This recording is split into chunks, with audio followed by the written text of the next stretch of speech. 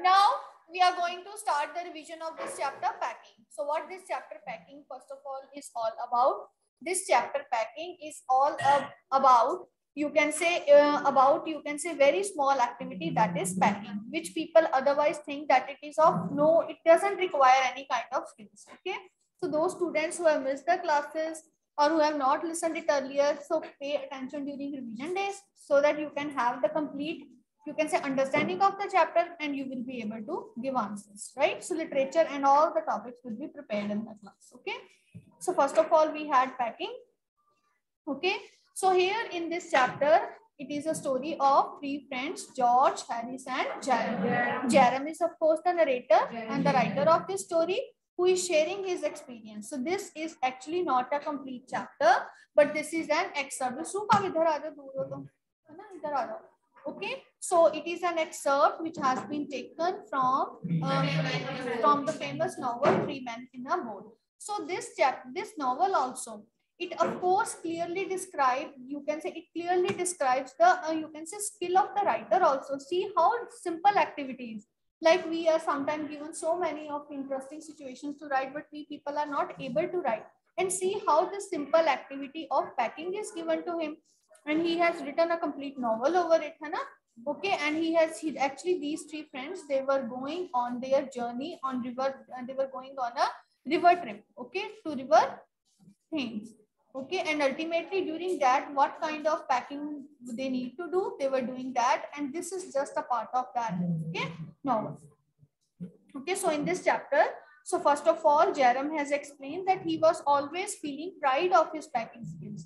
Why he was feeling pride of his packing skills? Because he thought that most of the people, they don't know how to do packing, but actually he thought that he is of course very much perfect in doing packing. Okay, so for this reason, what he thought, when they were trying, or when they had decided to do their packing in order to start their journey, so first of all, what happened? He told George and Harris that he will do the packing. Actually, what was his real intention? His real intention. What was his real intention? His real intention was not to do the actual packing, but actually to boss the job. That he will just boss. He will give orders how to do packing and all. Okay. But ultimately, what was the reaction of his two friends, George and Harris? George, he spread him over an easy chair, and Harris, he cocked his legs on. So what is the reaction of his two friends, George and Harris? What did George do? Speak louder, all of you, please.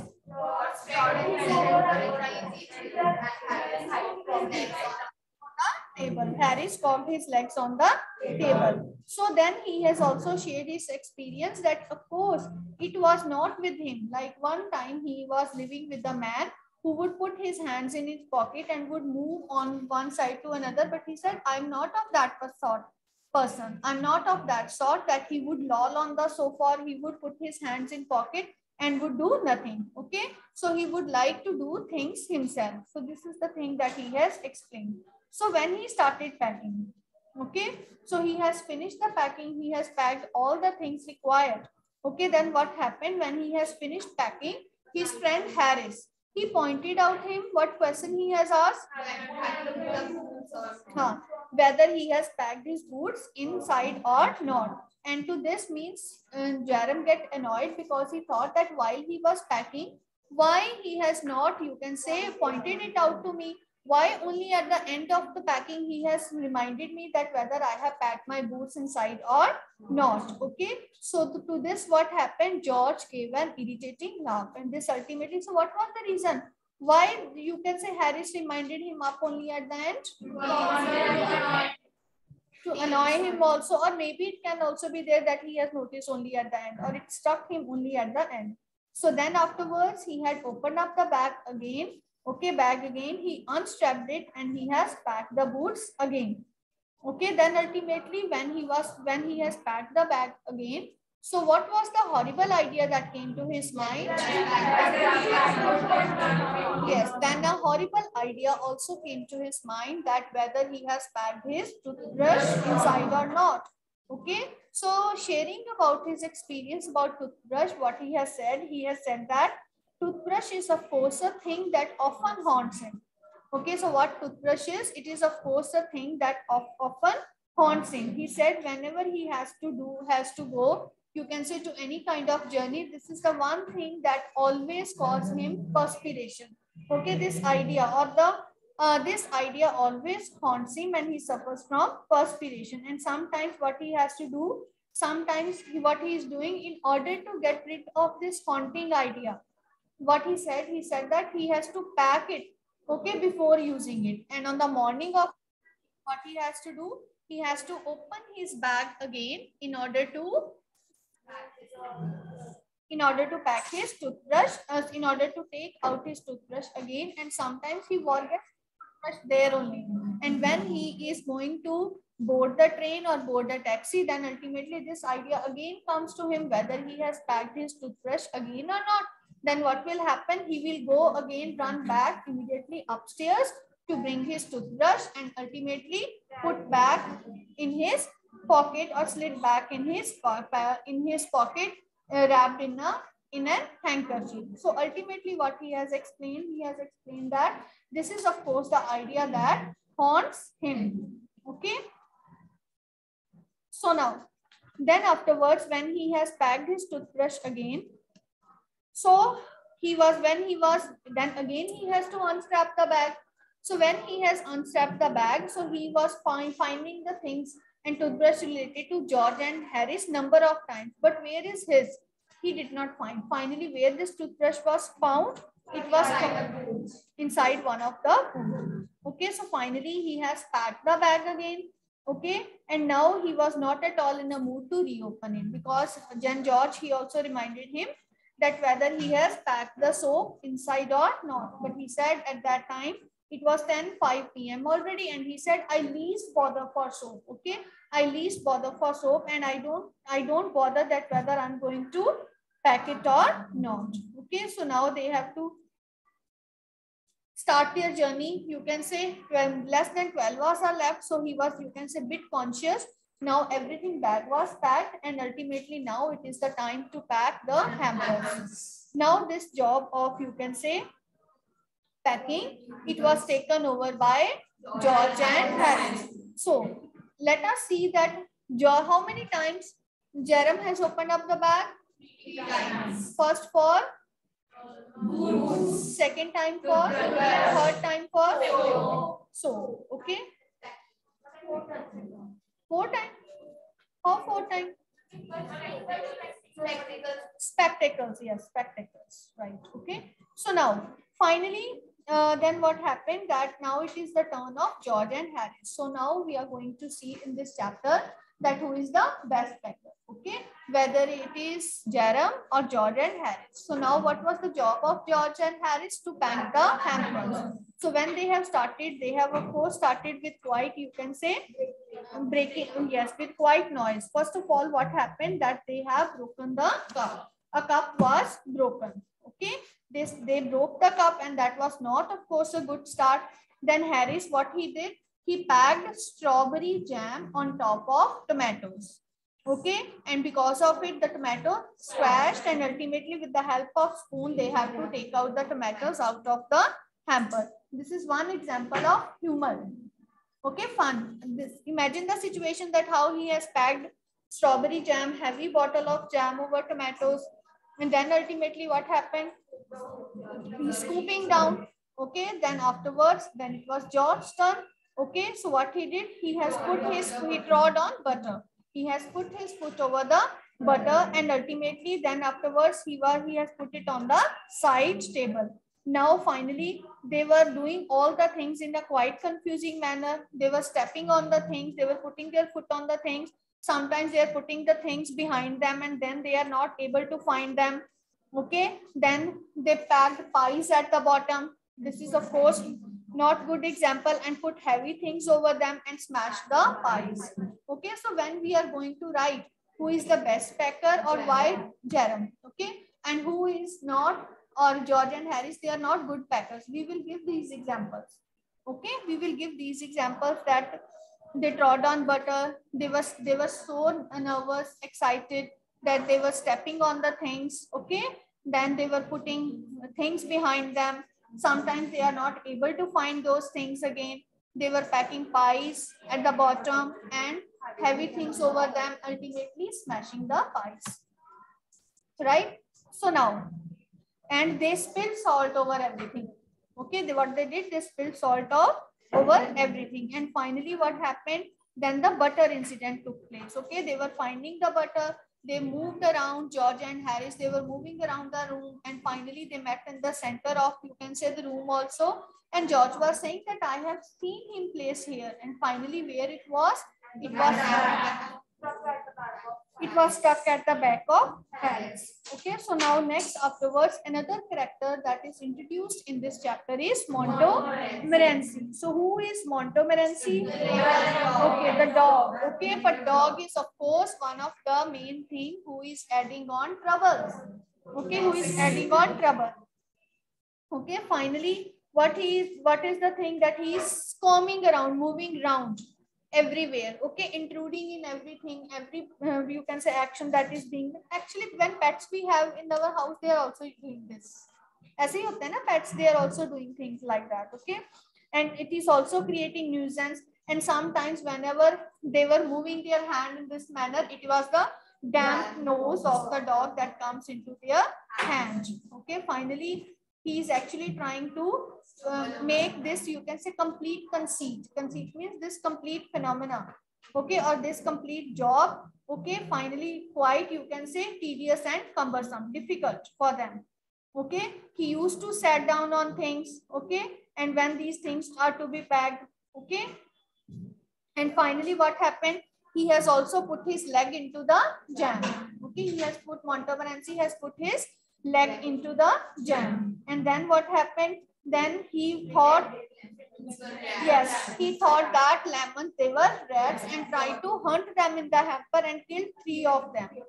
Okay, so finally what happened, that then ultimately Harris, he hit him with the frying pan, and finally the dog settles down.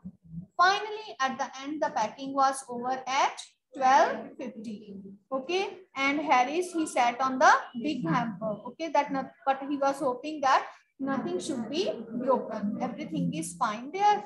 And finally, what happened? They finally went to beds, and they were fighting over beds also.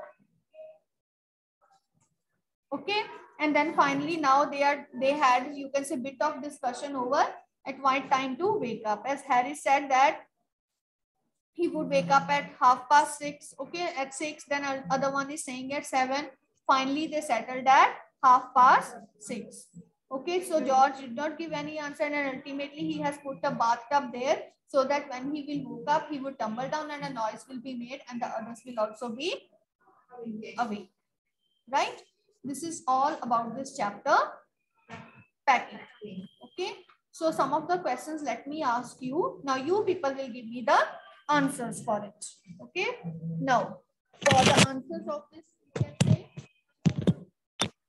first question is, what kind of a man was the person with whom the author once lived? What kind of person the man was with whom once the author lived? What kind of...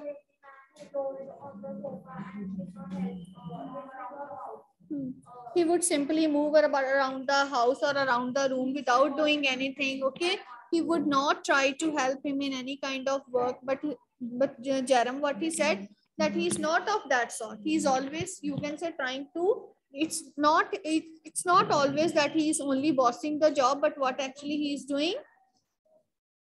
that he is... Next. Yes, he enjoys. Next question is, why did George and Harris have to pick up a tomato with teaspoon? Why George and Harris?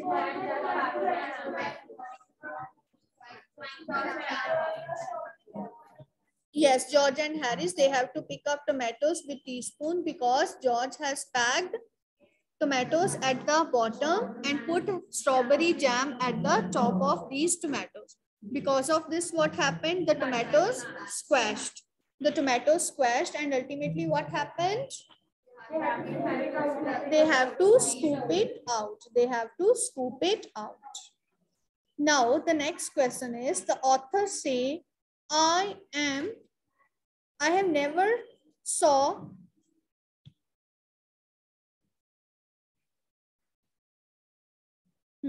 I have never saw 1 or 2 pence worth of butter in my whole life. What did George and Harris do with the butter? And ultimately, they were trying to find. You will explain the complete butter incident here. Who will explain complete butter incident? First of all, George poured on butter. After that, he placed it on the side on the chair. When Harris sat on it. The butter was then placed in a pattern, which was then stuck and had to be removed out whatever was left and then placed on the chair. After that, Harry sat on the chair and then it was stuck on his back. They moved around the room and came back at center to find out that it was all that time stuck at Harris's back. At Harris's back. Okay. So next question is, do you think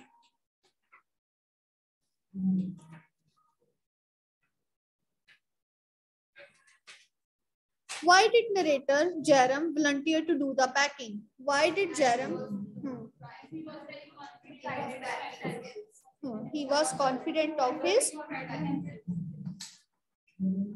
He was confident of his. Yes, he is a best packer, of course. Okay.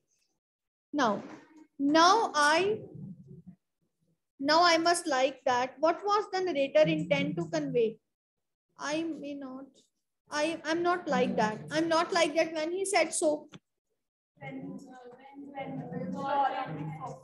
Yes, when the other person, he remembered the other person who is lolling on the sofa without helping him in any kind of packing. So at that time, what has happened? He has said this sentence that I'm not of that sort. Okay, I'm not like that. Okay, that who is, of course, you can say free and lolling on the sofa without doing anything. Okay, so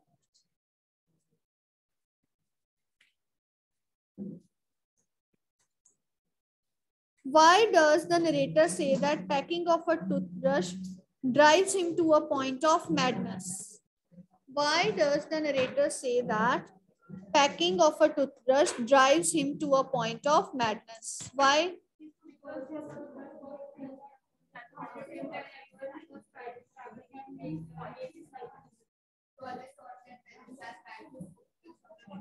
Oh, he has packed his toothbrush, then what he has to do, he has to put it aside without packing. Okay, sorry, he has to pack it without using.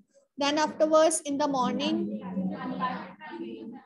again in order to use it. Then ultimately, okay, he has to find it out whether he has used it or not, and ultimately finally he has to wrap it back in an handkerchief and slid into his pocket. Okay.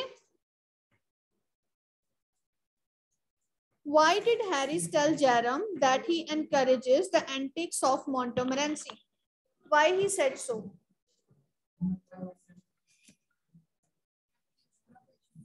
Why did Harris tell Jerem that he encourages the antics of Montmorency? That he was encouraging Montmorency. Why he said so?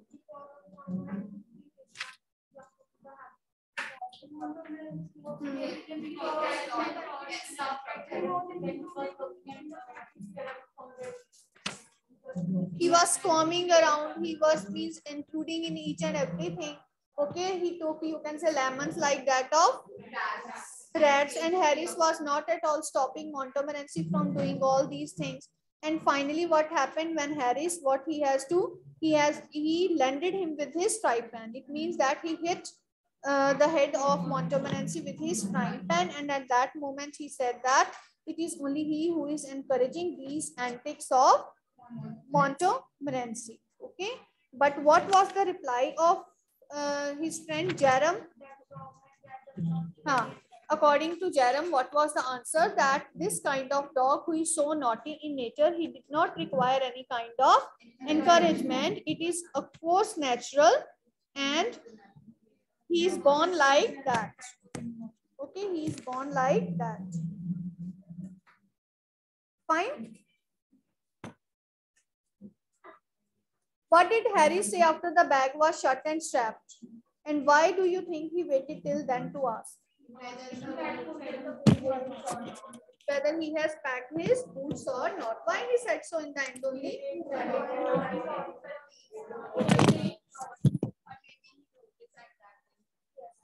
Maybe he was just waiting to see, right? So ultimately, what does the narrator he want to deliver us through this story? Yes, it needs efficiency, it needs planning. It is not a frivolous activity, useless activity as we used to think. Okay, one should be skillful, one should be accurate in his judgment, also completely in his senses in order to do the packing. Okay, so this is all about the revision of this chapter. Now, if you have any doubts, you can ask me.